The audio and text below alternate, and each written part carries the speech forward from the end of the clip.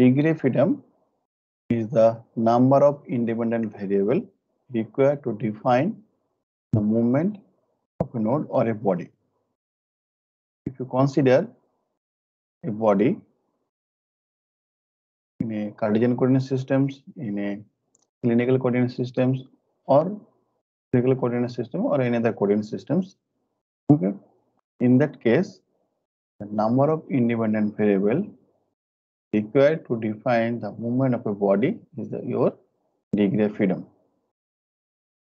One more thing you have to keep in your mind, that we always discuss a coordinate systems where you have three axes mutually perpendicular to each other.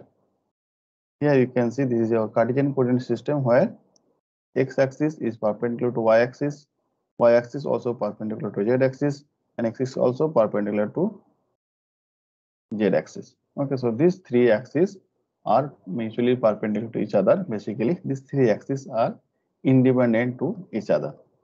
This axis is called orthogonal to axis systems. Okay, where each axis, full length of the axis, basically perpendicular to each other. If that one unit is perpendicular to each other, in that case we used to say orthonormal to each other.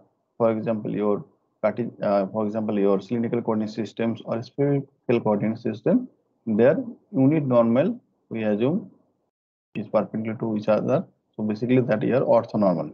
Okay, so here we will discuss our degree of freedom with respect to our Cartesian coordinate systems. So basically we have learned that degree of freedom is the number of independent variables. Here you have to keep one thing in mind. We are talking about independent. Number of independent variables required to define the movement of a body is called our degree of freedom. Okay. Now here you consider one body. Okay. How this body can move? This body can move independently, can move in the x direction. This body can independently move along y direction. This body can independently move along our z direction. Okay, so we have three independent movement in three mutually perpendicular directions. So we have three translational degree of freedom. Now, if you consider the rotation of the body, here you can see this body can rotate about this axis along x-axis. This body also independently can rotate about your y-axis. This body also can rotate about the z-axis. So we have three translational degree of freedom and three rotational degree of freedom. Okay, so basically you can say total we have 6 degree freedom of a body. Okay, of a body in a Cartesian coordinate systems, or you can say in a space. In a space, a body can move independently in three mutually perpendicular directions, three translation and three rotation. So total 6 degree freedom will be there.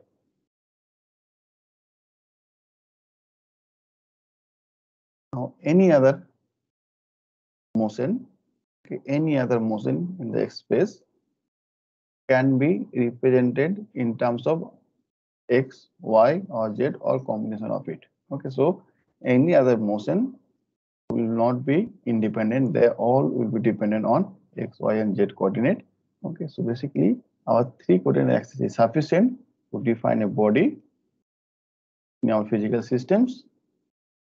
And if you consider three axis system that is mutually perpendicular to each other, then we should have a 6 degree freedom for a body, or if you consider a node, then a node also have 6 degree freedom at particular point. Okay, for example, if you have a beam or if you have a truss, in that each node will have 6 degree freedom in a space. Okay, now why it is important for structures? This degree of freedom is directly related to our kinematic indeterminacy. Okay, so kinematic indeterminacy is again the minimum independent displacement quantity required to define the exact displacement shape of a structure due to the loading. Kinematic indeterminacy basically is saying that number of independent quantity required to define a displaced shape of a geometry. If the structure is kinematically determinate, okay, if the structure is kinematically determinate, in that case, our nodal point will not have any movement. Okay, and if the structure is rigid, in that case, will not have movement at all. Okay, so a kinematically determinate structures will not be able to deform. Okay, and there will not be any deformation in the node. Okay, if you have a rigid body, if the structure is rigid, in that case, you will not have any movement at all in the whole structure. For example, on beam, and we are applying any load, and that is kinematically determinate, in that case, you will not have any movement at all. If the body is flexible, in that case, you can have some displacement in between. Okay, so a kinematically determinate structures in which displacement of any node is not possible. Okay, displacement at nodes of the structure is not possible. So kinematically determinate structure is a structure where displacement at the nodal point is not possible. Okay, so kinematically indeterminate means there is a chance that a structure will have a deformation in the nodal point, and kinematically determined means there will not be any displacement in the nodal point. Now here you consider one truss member. So here you can see we are considering the truss in the X and Y plane.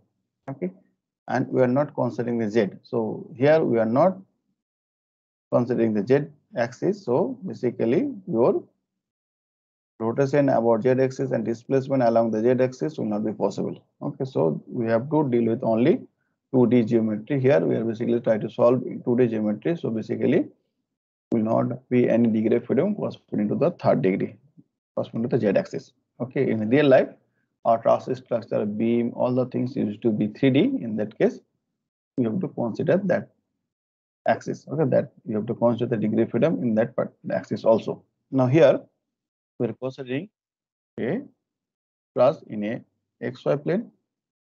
Now here you see this is one hinge conditions, and this is your roller support. This is your hinge and this is your roller support. Okay, and this third one is free. Now again, kinematically determinate structure means kinematically determinate structure. There is no possibility of movement in the nodal point, and kinematically indeterminate means there will be possibility to have a displacement in the nodal point, and independent degree of freedom at which it can deform is your kinematic indeterminacy of the structure. Now here you can see the third node can move along x-axis, third node can move along x-axis, also can move along z-axis. And consider their first node. To consider the first node, here you can see first node is hinged, so will not have any motion, any displacement along y, will not have any displacement along x.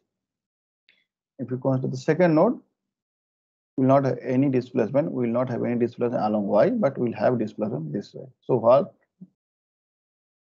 free degree of freedom we have, basically kinematic indeterminacy is the free degree of freedom. Okay, so how many free degree of freedom we have? We have 2 free degree at node 3 and 1 free degree at node 2. So we have 3 degree which is free. So basically our kinematic indeterminacy will be 3 for this truss. Now again, if we make hinge in all the 3 nodes, then our Ki kinematic indeterminacy will be 0. That means it is kinematically determinate. Now here you can see there is no, it is kinematically determinate, so there is no possibility of having displacement in the nodal point. So kinematically determinate structure will not have any displacement in the nodal point. Now here you just consider third example. Here you just see this end can move along x, along y. This also can move along x, along y. There is no possibility here. Only here you can move along this. Okay, so basically we'll have a 2 plus 2 plus 1, that is equal to 5. Okay, other way you can see each node we have 2 degree freedom and which are constant. So we have total 4 node, 1, 2, 3 and 4 nodes. Total we have 4 into 2 minus restraint is how much? 2 plus 1, total is 5. So we have total 5 degree freedom which is free. So our Ki will be 5 for this case. Okay, so now here you just see we are considering only truss in the XY plane. If it is that 3D space, in that case, you have to consider the Z axis also. Now here, you consider beam and try to identify your kinematic indeterminacy for beam and the frame. Here you can see this is a simply supported beam. Simply supported means here both ends are simply supported. Idealistic simply supported beam where we used to have one end is hinge, other is roller. Okay, so this is simply supported.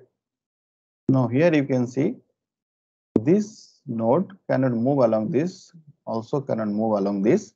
Okay, only thing it can have that it can translate along this, along X, and it can have a rotation here. This node also can translate along this can have a rotation here. Okay, so we have total 4 degree T in which a beam can have a movement. So we have total kinematic indeterminacy equal to 4. Now if you consider your cantilever beam, here you can see this end cannot move along this cannot move along this, and their rotation also not possible. Okay, only this end have all the three along displacement along this, displacement along this, and the rotation. So we'll have total kinematic indeterminacy equal to 3. Okay. Now here for the frame, now consider the frame problem. Okay.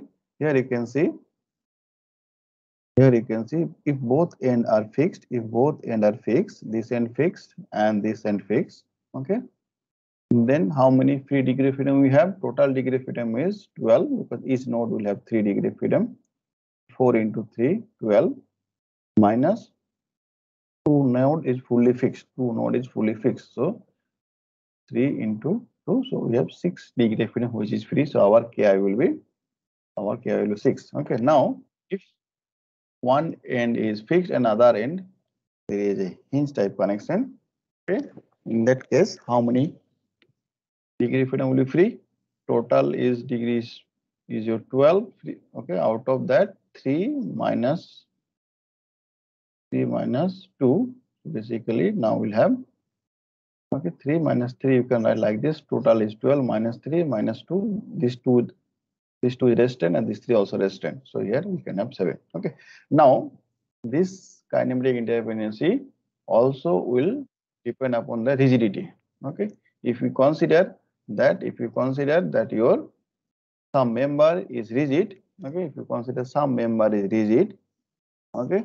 That means whatever the displacement, vaginal displacement will happen here, the same displacement should happen here. So this displacement in this nodal point will depend on this. So these two are not independent. In that case, you will have reduced degree of freedom, reduced kinematic degree of freedom. Okay. So basically, this is all about your degree of freedom. Degree of freedom is your number of independent variable to define the movement of a body or a nodal point. And degree of freedom is related to kinematic indeterminacy. Kinematic indeterminacy is the free degree of freedom. Kinematic indeterminacy is a free degree of freedom in which a structure can have a movement. And kinematically determined structures will not have any displacement in the nodal point. I hope you got some idea. Thank you.